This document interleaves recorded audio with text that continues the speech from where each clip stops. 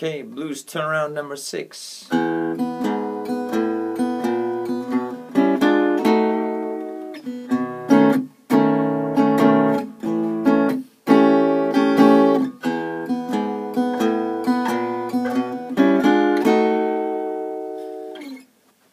Low E string, B string, then my second finger on the low E string 4th fret, and I hit the low E string. Then I hit the open B string, then second finger on the low E string 5th fret, hit it, and then again hit the open B string, and second finger on the 6th fret low E string, hit it, and then hit the B string. Then go up a half step to the 7th fret, and then again open B string. It sounds really weird, but that's the way it is. So again,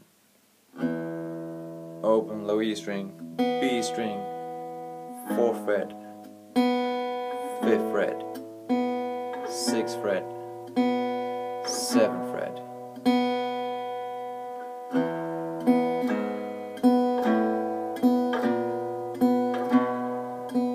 Yes, that's the way it is.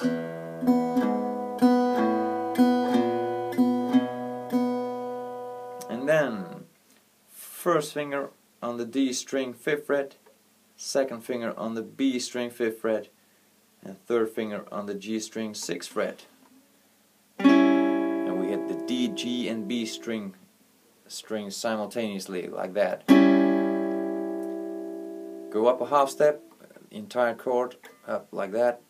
Again hit the D, G and B string and go up another half step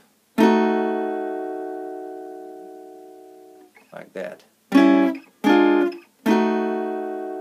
This is an A dominant 7, but without the root note. This is your root note right here, but we're playing it just like this. A dominant 7, go up half step, and then to the B dominant 7. So you can't take that root note with you if you want to.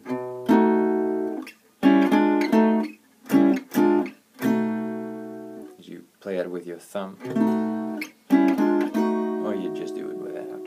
Okay, from the top, slow.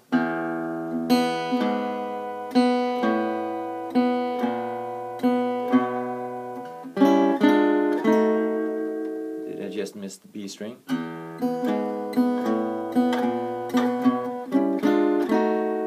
Hey, maybe that B string doesn't belong there.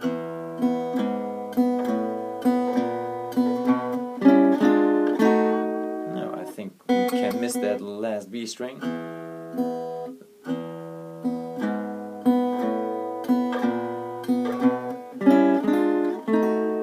Yeah, that's right. Okay, so let's turn around with a B7 chord or B9 or A dominant 7. There you go.